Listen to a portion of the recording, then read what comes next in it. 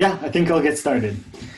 So, hello everyone. My name is Ariel Rokem, and I am at the University of Washington in Seattle, and together with Tal Yarkoni, who will introduce himself, I'm the co-organizer of NeuroHackademy, and we'd like to welcome you to NeuroHackademy 2020. Tal?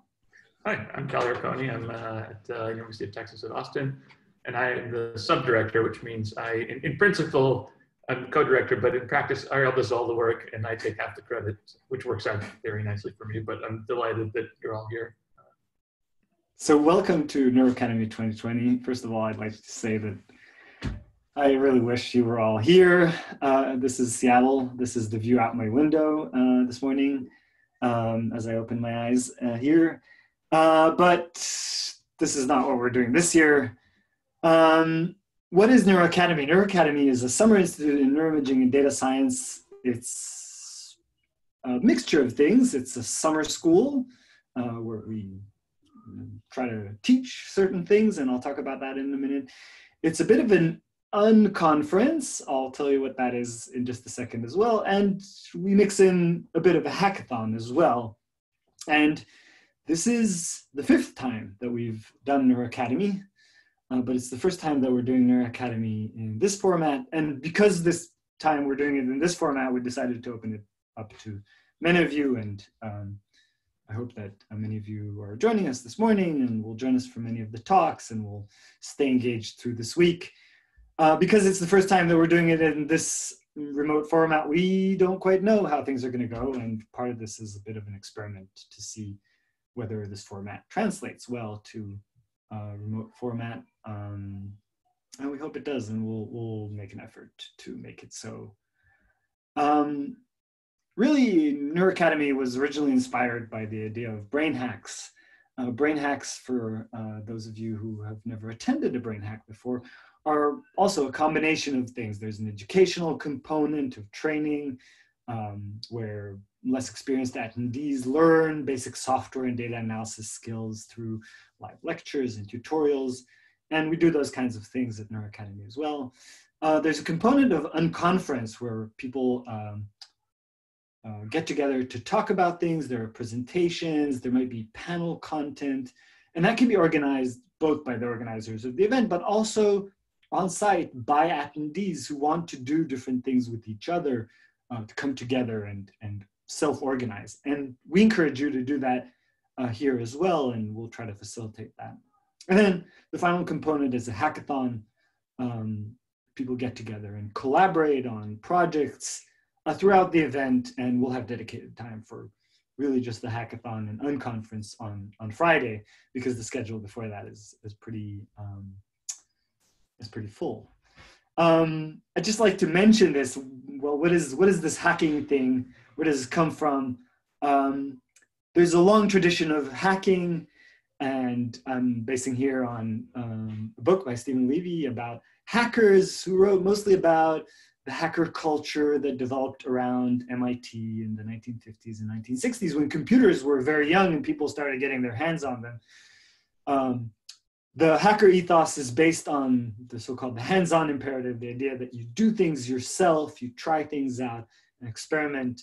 An important component of the hacker ethos is sharing, and we believe very much in the idea of sharing, that information should be free, that the scientific context, data and analysis should be free and shared.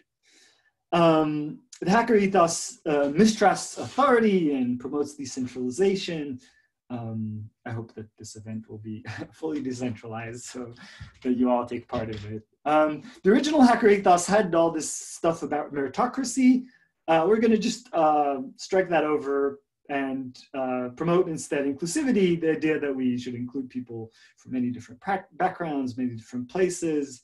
And, in the scientific context, again, people from different fields and different interests and with different ideas about how to do things. For me, the next point is that you can create beautiful things with computers is more replaced with the idea that you can play around with things, that you can play around with ideas and with computers and derive joy out of that. And in the hacker ethos, this is the idea that you can create things that are just meant to be as they are. And computers can change your life for the better. We hope that through the things that you learn with us, your life will be better, if only for this week, but maybe also beyond as well. Okay, and in the scientific context again, one of the goals of NeuroHackademy is to take the hacker ethos and meet what was, sometimes called the reproducibility crisis, but I'll actually call it the reproducibility renaissance. The idea of reproducibility was built into science from very long ago. This is, the sort of logo of the Royal Academy, Royal Society, and the motto there is nullius in verba, is don't take anyone by their word. You need to check their work. You need to see the evidence. And for us in the modern scientific context, where data sets are very large, analyses are very, very complicated, reproducibility becomes challenging. But I think that the field of neuroscience and science in general has really engaged with reproducibility in the last few years and thinking about what reproducibility means and what we need to do in order to promote reproducibility.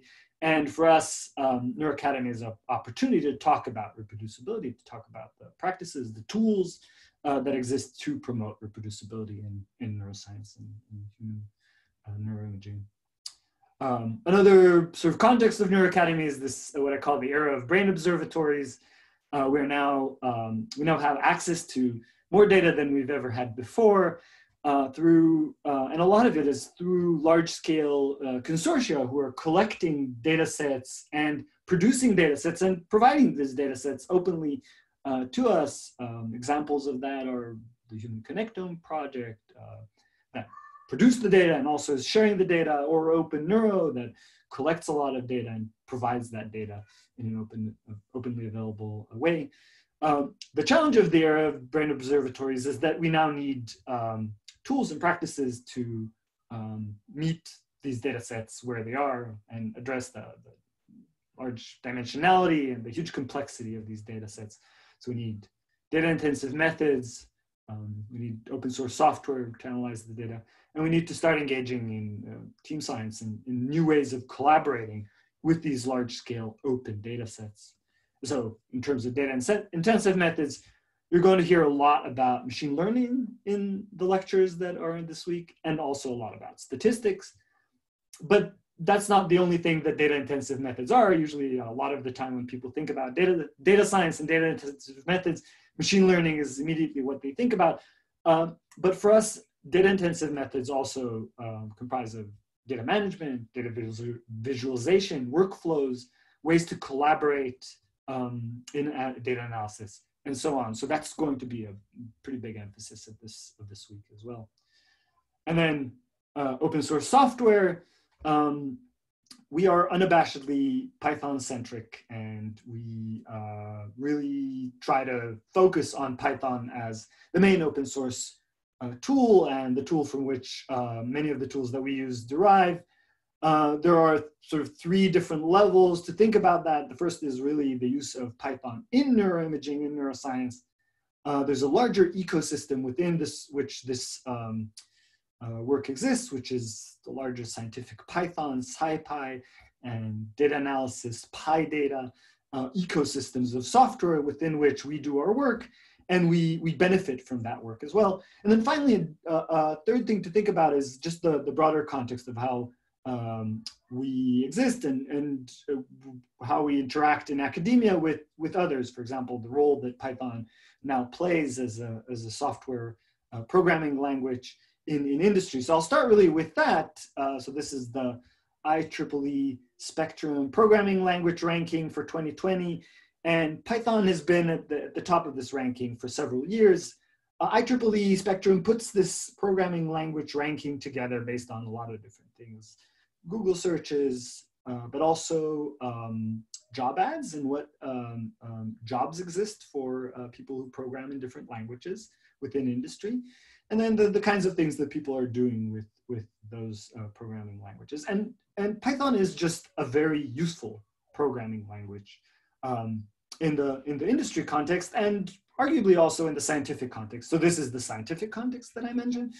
The work that we do with Python in neuroscience and neuroimaging exists within a broader context. So this is a slide from Jake Vanderplas's keynote talk at the PyCon conference in 2017. So if you think of Python as being in the center of this universe, what has been built over the years is a whole ecosystem of tools. So the lowest layer here are tools that are not specific to any particular data analysis or science field, but really are general purpose tools. These are tools like NumPy, which provides numerical computing tools, and you can learn about NumPy in one of the tutorials this week, and then other tools for high performance computing, for interactive computing. Then on top of that, there's another layer of tools that are more data analysis centric, but still are agnostic to the specific field. They're tools for visualization like Matplotlib, tools for organizing data and analyzing it, tools like SciPy that do specific numerical computing routines that are used in science. On top of that, people have organized and written libraries of specific analysis routines for example, image processing, for analysis of networks, for analysis, statistical analysis, or machine learning. And then finally, at the top layer here are many, many, many libraries that exist nowadays to analyze specific kinds of data. So NiPy stands for neuroimaging in Python. I'll just highlight DiPy because I work on it, that is specifically for diffusion imaging in Python and computational neuroanatomy. And then in many other fields, there's AstroPy for astronomy and SunPy for analysis of images of the sun, and BioPython in biology, and so on and so forth in many, many different fields. And what's nice about this ecosystem is that we benefit from not only the fact that things come up the chain here, but also things can feed back to the central, more central projects. And we benefit from network interactions between different projects where we can borrow ideas, we can borrow practices, and we can borrow code from each other.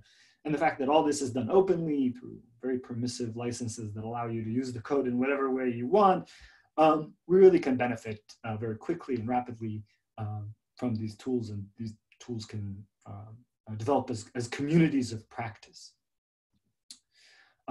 Just mentioning Python and neuroimaging, one way to think about how Python has taken hold within neuroimaging is in looking at different statistical measures of this. This is from a paper that Russ Poldrak, Chris Gorgolowski, and Gail Barako, all speakers at NeuroHackademy, incidentally, wrote in 2019. And one of the things that they mentioned within this paper that really is about data-intensive methods in neuroimaging is really the role that Python is taking in neuroimaging. So this is one metric you could look at is the fraction of Google searches for tutorials, comparing here MATLAB and Python, and really just the immense rise in the search for Python tutorials in the last 5-10 years maybe.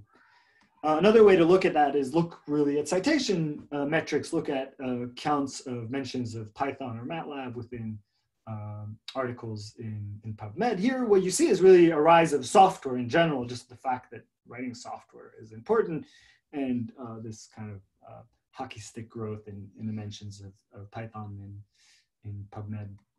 And then finally, more specifically, even in Python, just looking at a number of fMRI publications that mention different tools. Again, you see a growth across the board of different tools that are mentioned, but a particular growth in Python, even though it's still relatively low to other tools like SPM or FSL that are mentioned more often.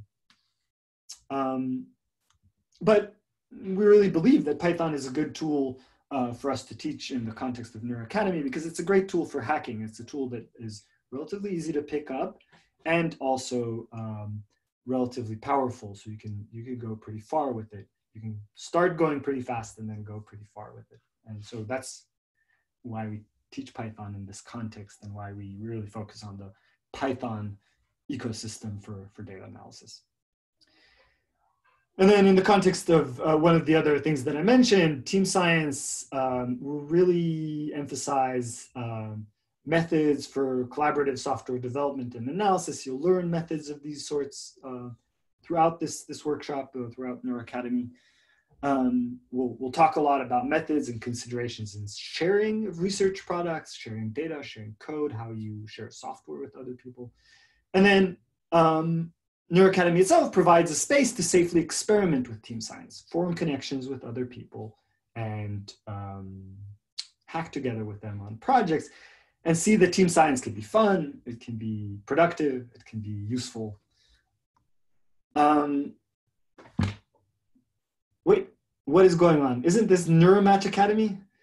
So just one thing, there was a little bit of what's called in software namespace collision issue that happened over the last couple of months. While we were organizing this workshop, there was another workshop getting organized called NeuroHackademy. It's off by just a few letters and words.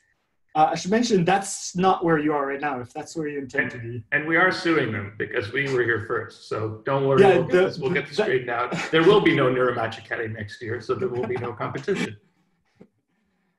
I should mention that we're similar in some respects. We do these broadcasts where we talk about different things, and I think the NeuroHackademy is also very focused on computational tools, but there's a slight sort of difference in emphasis. Our focus is primarily on human neuroscience. And by human neuroscience, I mean the kinds of experiments that we do with human participants.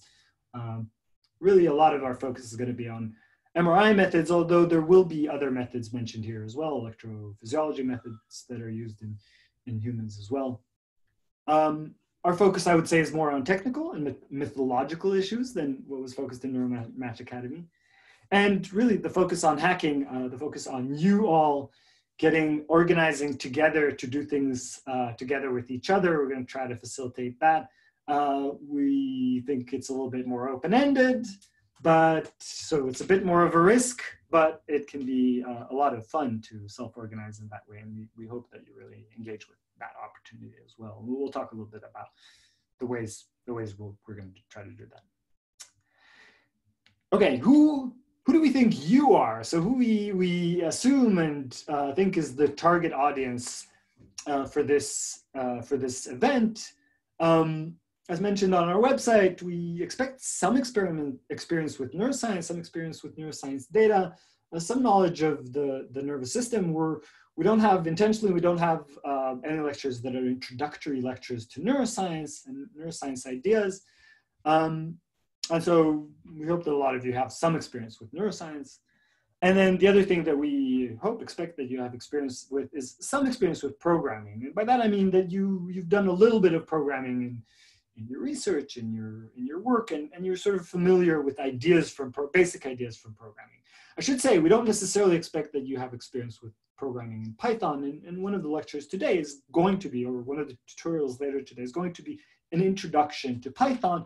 But the introduction to Python is also set at a level, assuming that you've already programmed in some programming language, or you have some familiarity with programming, and that you can sort of now learn how to use Python. And we hope many of you will do that.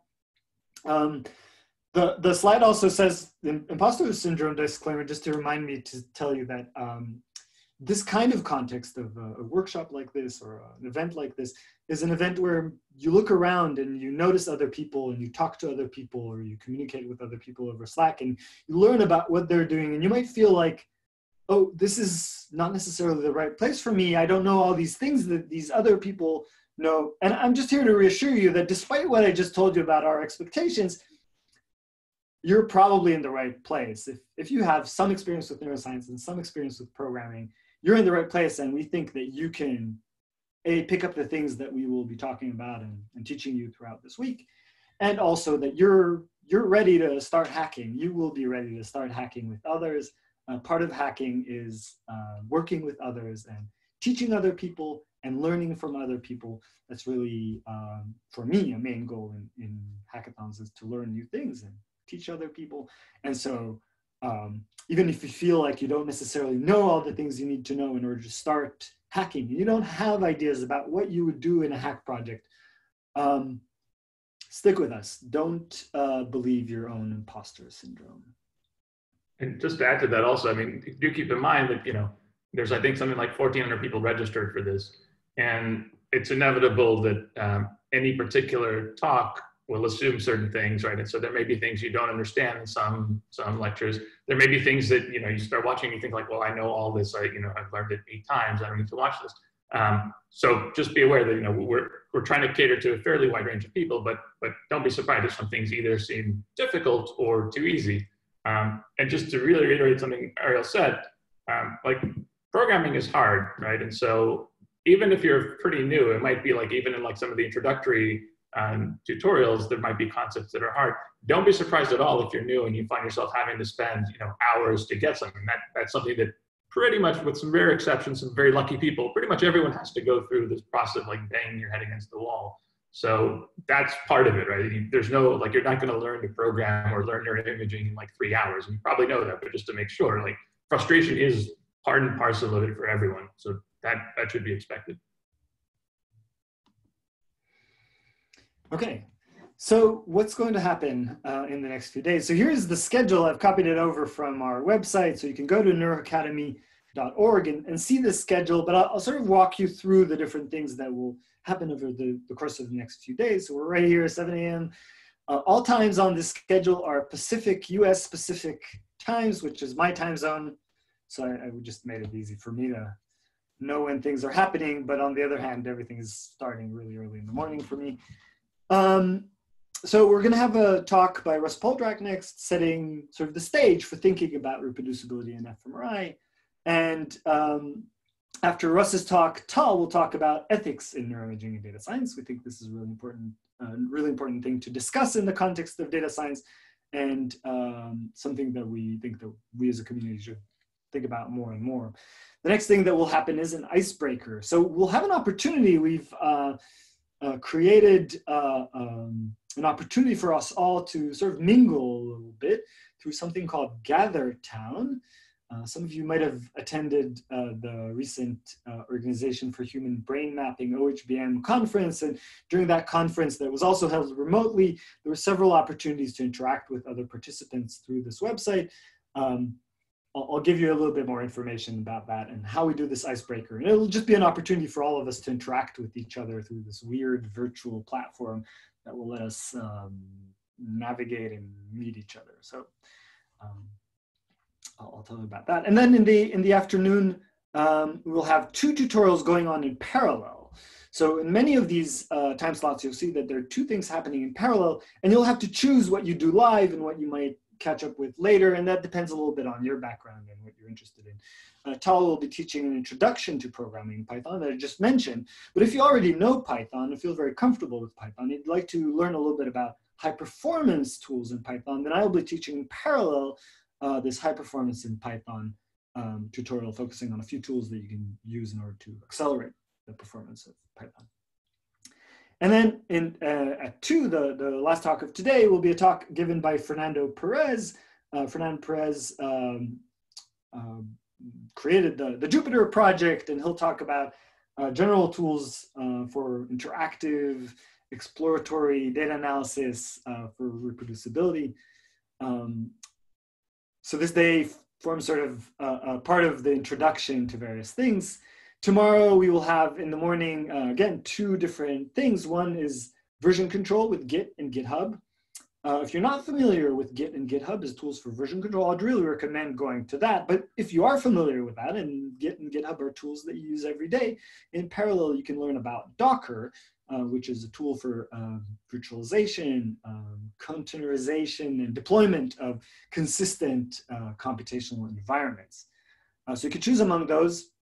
At 9, there'll be, again, 2 tutorials, data manipulation in Python, which is more introductory, and then creating shareable Python libraries, which I will give, which is more about, if you already write Python and you know how to write data analysis in Python, how do you go from the data analysis to a library that you can share with others and publish and so on. And then following that, there'll be 2 tutorials, again, an introduction to machine learning. This one will be very focused on code with the scikit-learn library, and then a data visualization Python in parallel given by Kirsty Whitaker. In the afternoon, we'll have 2 talks again in parallel, meta-analysis and reproducibility by Angie Laird, and then another talk that relates to machine learning, the difference between prediction and explanation by Jeanette Mumford. This one will be will give more of a theoretical approach to machine learning. Okay, Wednesday morning, 7 and 9 are 4 talks on a variety of tools for analysis of neuroimaging data, really focusing now on a variety of things. Satya Ghosh will talk about workflows and about NightPipe, tools for putting together workflows and pipelines for data analysis. Chris Markiewicz will talk about NeBabble, which is a tool for reading and writing data and file structures in Python for a variety of neuroimaging file formats. Elizabeth Dupree will, which I should mention, also will introduce GitHub tomorrow. We'll give tutorials on NeLearn, that is a library for machine learning on neuroimaging in particular. And Oscar Esteban will talk about NePreps, which is a whole kind of ecosystem for tools for pre-processing of neuroimaging data. 11 will have one talk, and this talk is about the brain imaging data structure. This is a format for sharing data and organizing data such that other people can use it, and sort of a standard for data sharing. And Christy Whitaker will present that. In the afternoon, we'll have, again, 2 tutorials in parallel. One will be more focused on electrophysiology data. This will be given by Liberty Hamilton. And then Noah Benson will talk about geometry and structure and analysis of geometry and structure in human brain data. In the afternoon, again, 2 talks in parallel. One will be by Alex Huth, will focus on word embeddings as prior for language encoding models of brain data. And then another talk about reproducibility, here more focused on statistical issues and reproducibility by J.D. Pauline. On Thursday morning, we'll have one talk from Gail Verco, again, giving a survey of machine learning for neuroimaging. As I told you, there'll be a lot of machine learning going on. You'll see that there will probably be some overlap between some of these talks, but I believe that there will also be new ideas introduced in every one of these. At 9 a.m., you can hear about functional brain parcellation from Pierre Belec, or about cloud computing for neuroimaging from Tara Mediasta, Amanda Tan, and myself. At 11 a.m., we will have a panel discussion. Chris Gorgolewski, Anisha Keshavan, and Chris Chatham are all people who got their training during neuroscience and were neuroscience researchers and are now doing a variety of different things in industry. And we'll hear from them what their path was like and what they're doing nowadays, in what ways they're using things that they learned through their academic training, and what things they wish they had learned in their academic training.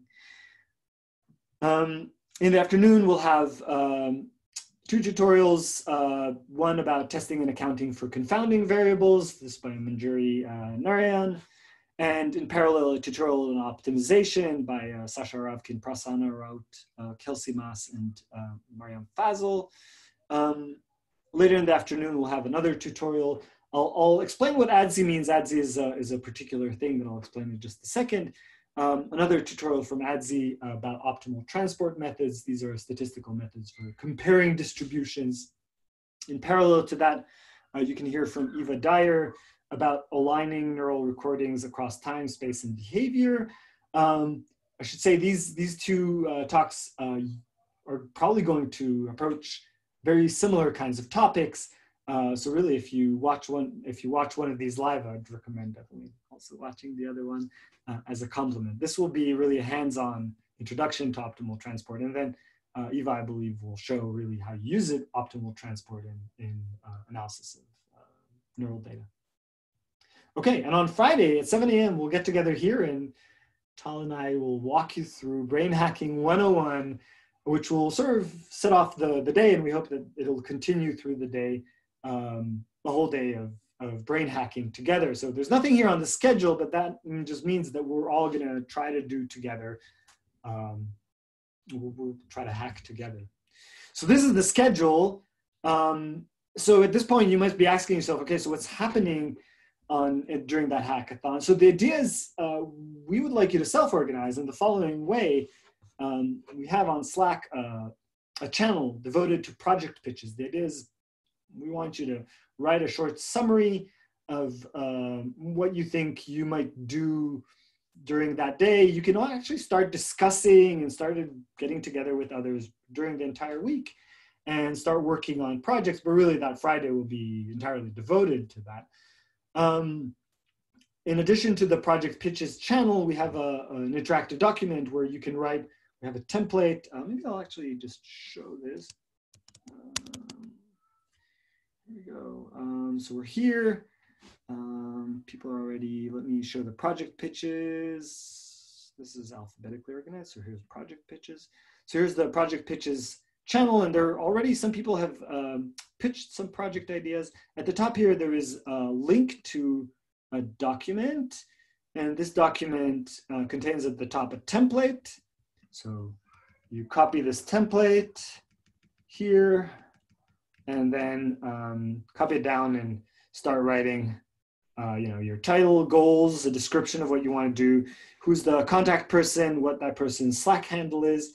And we'd like you to create a channel for your project. So in Slack, you can create channels by clicking on this plus and hitting create channels. So feel free to create channels and announce them into the general channel on a variety of different things, topics, interest groups, and so on. So you'll pitch these projects, and then hopefully people will aggregate into these Slack channels and start discussing these project pitches throughout the week. And then on Friday, you can work together. The way that I would propose working together more closely is to create a video chat for your project. One way to create a video chat that anyone can join and a video chat that anyone can create is using a website called Jitsi. We'll post the link to that. If you create a Jitsi, you can post that into your the channel for the Slack channel for your project, and then you can meet up there and talk to people face to face. Assuming the groups won't be ginormous, that can be a good way to interact and organize. What makes a good project? I think what makes a good project, in my opinion, is that it includes a component of something that new that you would like to learn from this, something that interests you, but maybe is not exactly what you do in your day-to-day, something that uses open resources, maybe open data or open software. A good project can be an opportunity to learn about a new tool or to explore a new data set that you're interested in.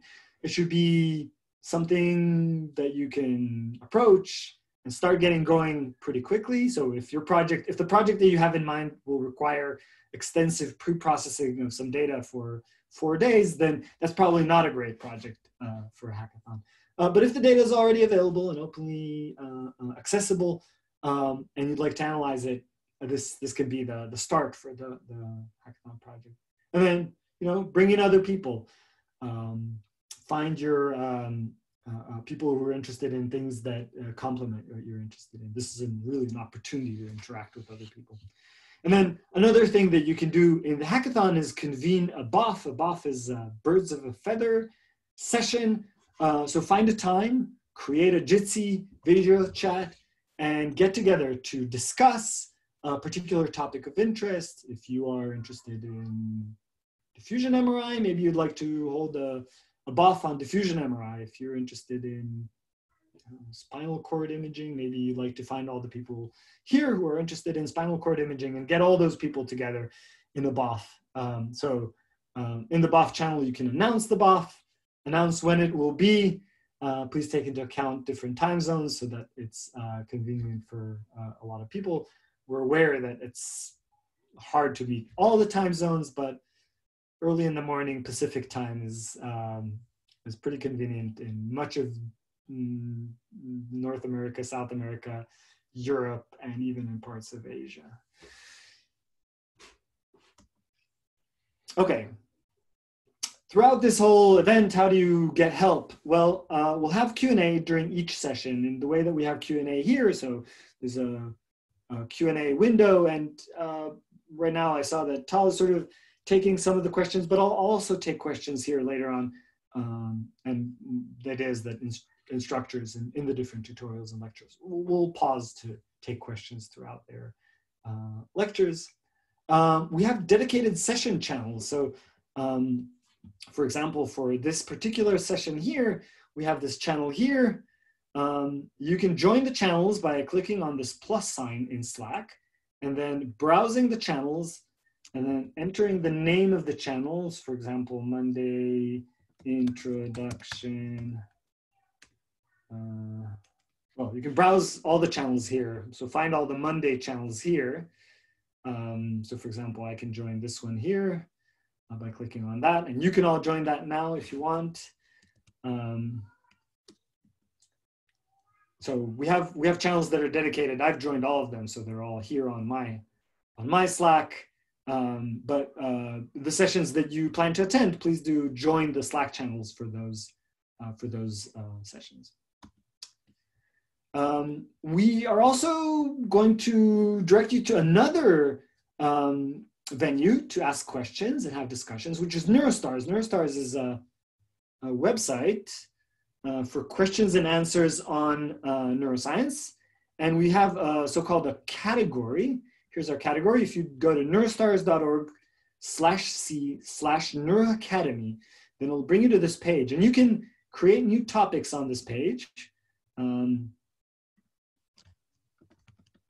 How do I create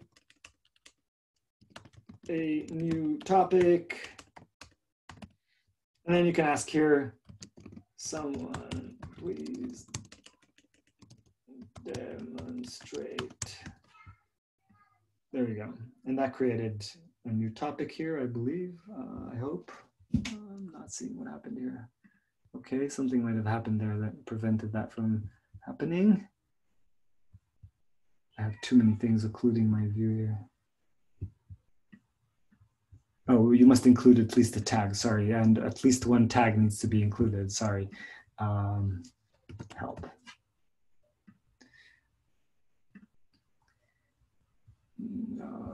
Okay, we'll have to, seems like I can't do that. So what are parent tags?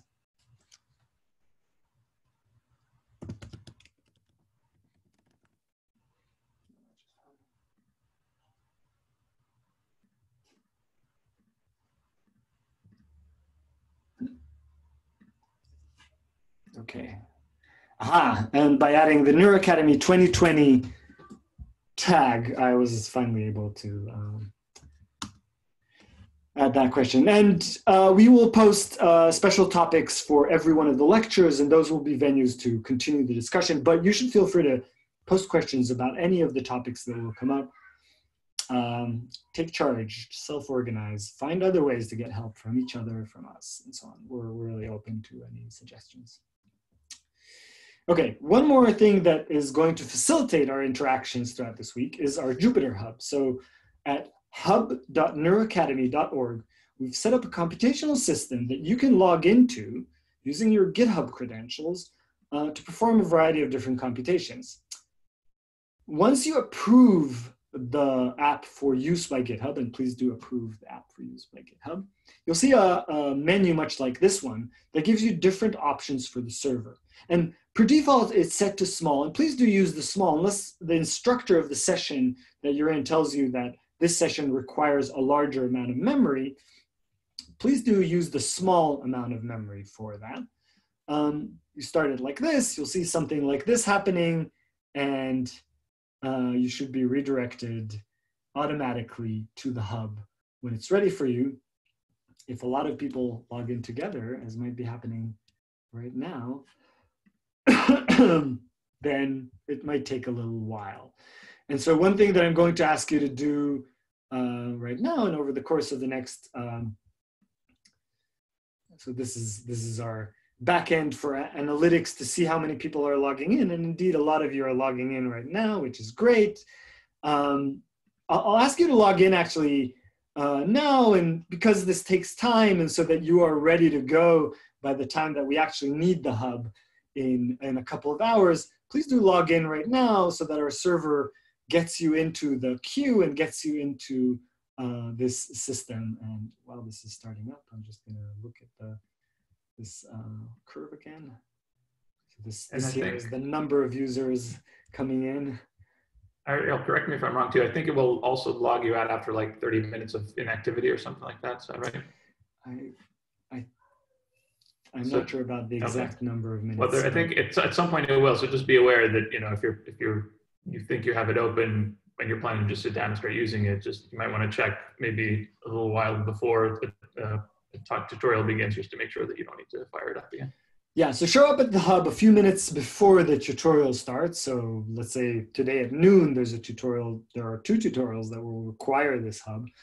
Please show up a few minutes before that and just kind of log in and see that everything is working. There's one folder in here. So the way this works is there is a plus here that allows you to open things like Jupyter Notebooks. And we'll tell you more about Jupyter Notebooks later today.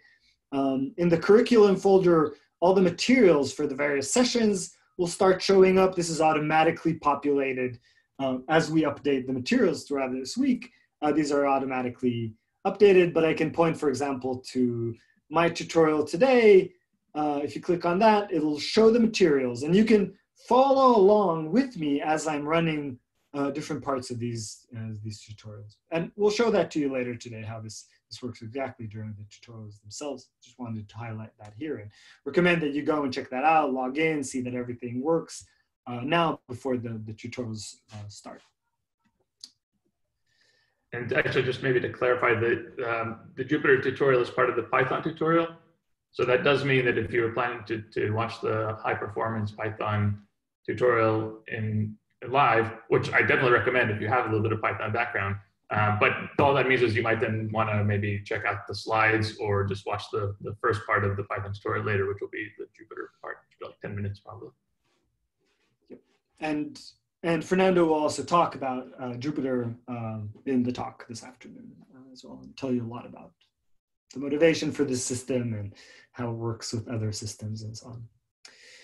Okay, we're not all together in the same place, but I hope that this is also a social event. You'll meet people, you'll interact with them, and you'll get to know them. There are a few things that we need to keep in mind. First of all is that this event, like I said, is a social event, and social events need to have some kind of guidelines for how they organize themselves so that everyone has a good time. And we have a code of conduct that explains what are the kinds of guidelines, behaviors that we expect in this event. The document is linked from I've shared it on Slack, and I'll send that link again later today. I'll just highlight and you can look at the entire document. It's a few pages. I'll just mention the few community guidelines at the top that I think we should mention up front.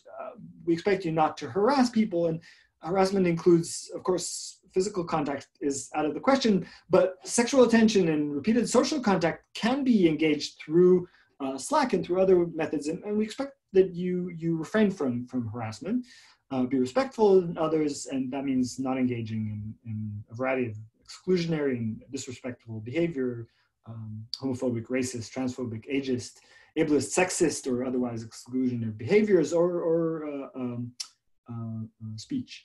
Respect the privacy and safety of others. People can control their privacy quite well on Slack, but we really expect, for example, not to share interactions that you have with other people. We expect you not to share that publicly. Be considerate of others' participation. Everyone should have an opportunity to be, at least have their questions answered through Slack, if not heard. Try to respect each other. And then use welcoming, inclusive language. We expect you not to engage in exclusionary comments or jokes, threats, or violent language are definitely not acceptable. And then if you see something that is inappropriate happening, please do speak up. We have a code of conduct response team that is mentioned here. And if something happens during this event that requires a response from us, then please feel free to reach out either to me or to one of the other people that is mentioned here in the code of conduct response team. Their Slack handles are mentioned here, and you can message them privately. I'd like to thank them a lot for volunteering to be part of this. So you can reach out to me, or you can reach out to one of these other people if you feel uncomfortable reaching out to me, or you think that this person is in a better position to address violations of code of conduct. So it's a social event, and we're all going to behave according to the code of conduct, I hope, or address issues that come up related to the code of conduct together. But we'd also like to get together. So today at 10:30, as I said, there'll be an icebreaker, and there'll be a while where we'll get together through this system called GatherTown. We'll post the link later on. GatherTown, what it does is it puts you, an avatar of you, in a big map and allows you to navigate around this system. And then when you come close to other people's avatars, you will show up in a video chat together with those people, and you can talk to them. And to facilitate this icebreaker, I'll post later today a few things that we'd like you to do during this icebreaker so that you have something to engage with. I'll post to Slack later today, both the link to GatherTown as we're ready to go in there at 10:30 Pacific time, and also a few sort of ideas for things that we'd like you to do through this icebreaker. But this really is just an opportunity to meet other people sort of face-to-face and talk to them. I mentioned Jitsi before. This is a good way to start a conversation with other people. You're birds of a feather. You can engage with them through Jitsi. Okay, now I'll go to the Q&A. I'll just make sure that things that need to be addressed in Q&A are addressed. I know it's been mentioned that talks will be posted to YouTube for those who would like to go over concepts again. Which YouTube channel will be used to post them? So this will be through the eScience YouTube channel, UW eScience, the institute that I'm part of. But we will also have, let me show this. So if you go to the NeuroHackademy, let me go to the front page of NeuroHackademy. Whoops, this is not the place you want to be. If you go to the front page and you go to courses and you go to 2020 schedule, which is the schedule for this year, and you click through on the purple, you'll see for now it's just me and Tal's faces. But once the video becomes available, the video will be embedded in this page. So you can view you can kind of select and view pretty easily by going to the schedule, clicking on the link to the session that you're interested in, having the video right there. What should we do if we get a 400 error at the hub when we sign in? So this is, we'll try to address all these things. I should mention, and I didn't mention before, there is also a Jupyter Hub Slack channel for questions about the Jupyter Hub and issues that come up with the Jupyter Hub. We'll try to be able to address all these things here. I see that there's already some chatter here. If we need to get you into the access control list, this is also the place to ask us to do that. It looks like the days run straight through 3:30. Will we have any breaks, lunch times, etc.? Yes, we're going to try to build in breaks into things. I'm already running pretty late here, but we will try to build in breaks for you to move around. We do encourage you to get up and walk every once in a while. But yeah, it's pretty dense. Okay, I've already posted an explanation about that. And in the interest of having a break, let me just really thank a lot of people. I mentioned ADSI before. So ADSI is the Algorithmic Data Science Institute at the University of Washington. And through a grant that we have from NSF, they're coming here to teach a few of the work of the tutorials on Thursday. So these two tutorials, one on optimization and one on optimal transport, are given by researchers in the Algorithmic Data Science Institute. If you're really interested in the foundations of data science, the statistical and computational foundations of data science, the ADSI tutorials are for you, and we're really grateful that they're joining us. I should mention the fantastic instructors. We have the full list of instructors on the front page, and I've mentioned many of them while going over the schedule, but I'd like to, again, thank them again for being part of this. It's complicated to do anything these days, and really appreciate their taking part in this. Jack Van Horn is here, I hope, somewhere watching this or watching other things, and will interact with you through Slack and through other mechanisms. And he is, we've asked him to work as an evaluator of this course. Jack is a very distinguished researcher in neuroimaging and has been really in big data and data science neuroimaging for a very long time. He's also one of the people who facilitated the brain hacks as part of the OHBM